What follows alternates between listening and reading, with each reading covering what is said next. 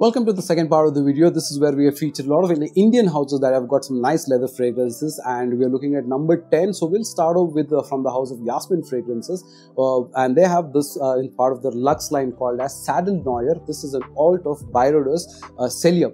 Now this particular fragrance is very nice because this has got a lot of good elements. At this at the same time, this will open up to you as a very predominant leather fragrance, but then slowly after that it starts to open up with a lot of different elements. Now this fragrance has got black tea, it's got Cashmerean and all of that, and I kind of did a spray a few minutes back of this particular fragrance, so I kind of know how this is. So it almost opening, it's a very strong animalic tone that you kind of get, but after a few minutes it kind of softens up, and then you start getting that Cashmerean feeling that is there on this particular fragrance, and there's also black tea and all of those elements, and then it becomes a very nice lightly mildly sweet kind of a fragrance.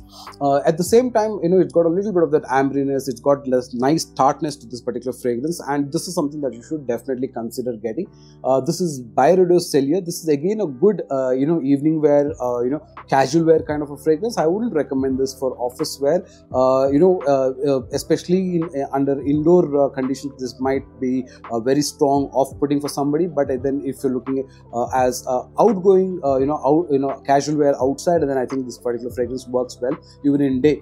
It performs well, it lasts pretty long. You can check out the full review of it on the Yasmin Luxe line video that I have in my channel, so you can definitely try this. So this is Saddle Noir from the house of Yasmin Fragrances. This is an alt of Celia from the house of Byroder. Next one is number 11, and this is one of my favorite fragrances from recent purchases that I've had, and this I'm talking about from the house of Muzna Fragrances. This is the fragrance that's called Kanza, which is basically the Kenzo EDP. Now what I like about this particular fragrance, in my opinion, this is an excellent day wear, office wear kind of a fragrance. I'm running out of spaces to wear.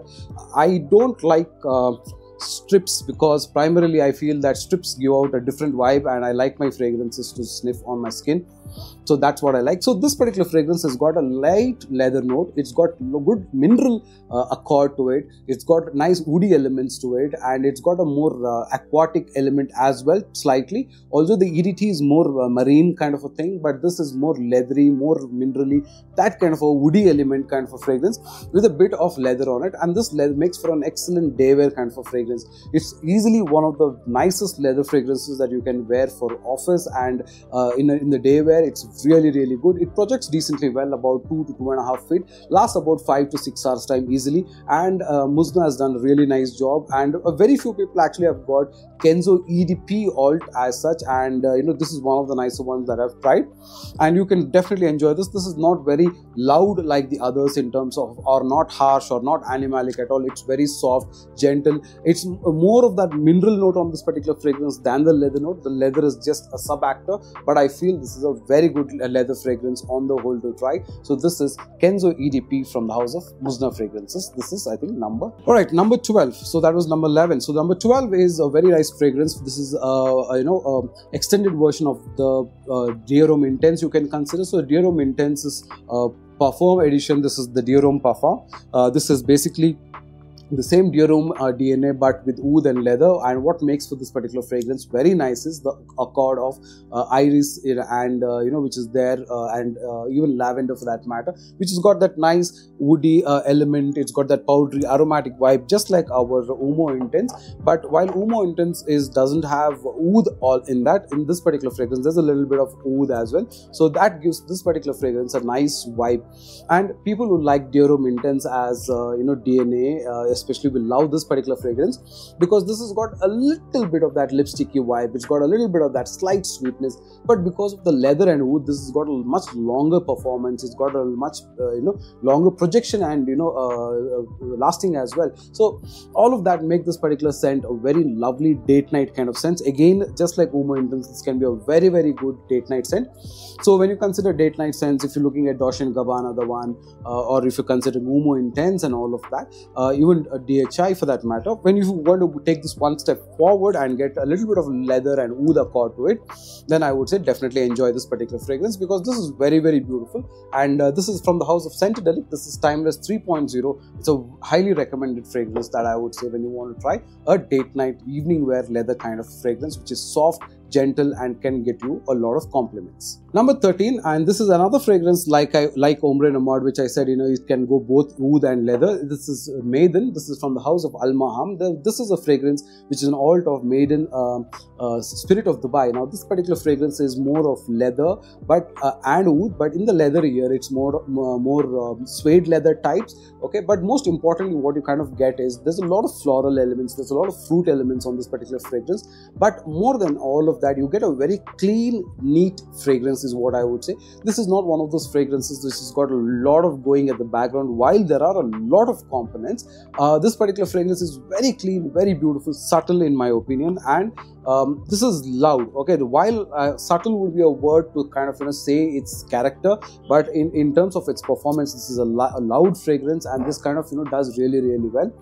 Now what you get is a very nice a warm spicy type of element. You get a nice suede leather, you get a little bit of oud running in the background, and simple, and yet it's very beautiful. A little like I would say one man show oud edition, where the oud is very linear and that kind of way. I would feel a little like that about Maiden, and I would highly recommend you to try this particular fragrance as one of the nicer leather scents out there, which you can definitely explore. Again, performance is good. Price tag, you will have to contact Al Maham to see what's the offer running, and get a decant, or get a 10 ml decant of a couple of fragrances, and I think that should be very good for you to last for a long time. Or you can go in for a full bottle as well, right? So that was Maiden from the house of Al Maham, which is an alt of Maiden, Spirit of Dubai. Next is number 14. This is a fragrance called Leather Oud. Now this is from the house of RJ Perfumers. This was one of my recent finds that I got to know recently when I was reviewing his fragrances.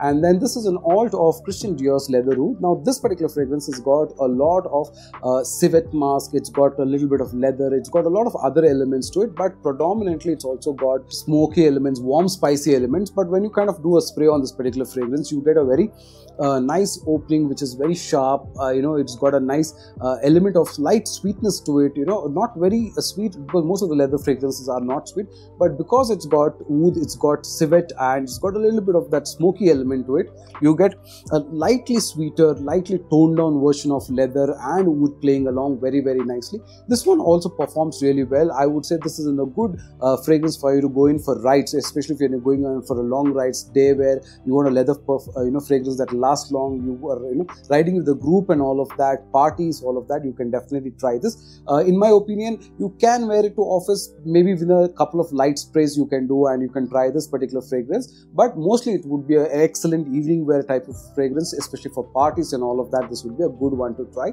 Now this one also has got a good amount of projection, about 2.5 feet. Performance is about 5-6 hours easy on this particular one, and look at the juice color on this one. It's pretty dark, very nicely done fragrance, and it's got a very refreshing take because of that civet mask. Unlike the other fragrances here which have got a strong bold note to it, it's got a little bit of pleasantness which makes this particular fragrance very good for you to try. So this is Leather Oud from the house of RJ Perfumers. Okay, so this is number 14. Number 15 on this list is a fragrance called as Beerus from the house of Centedelic, which is an alt of Falcon Leather from the house of Mathieu Premier.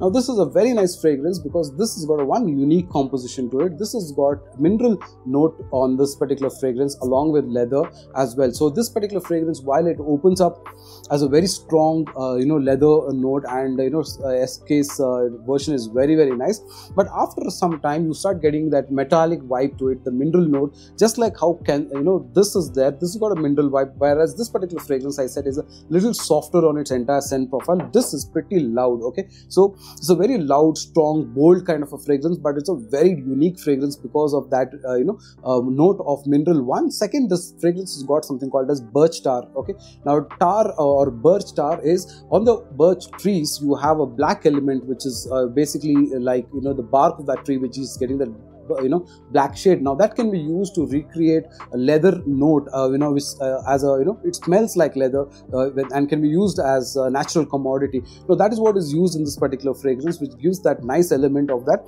mineral vibe along with that leather, a slight hint of sweetness, just like how you have it in leather and oud of Dior. So very nice fragrance overall. Again, I would say this is something casual wear kind of a fragrance, evening wear. good, not very suited for office. I would say this you can definitely avoid for office, right? So this is number 15 from the house of Centenary.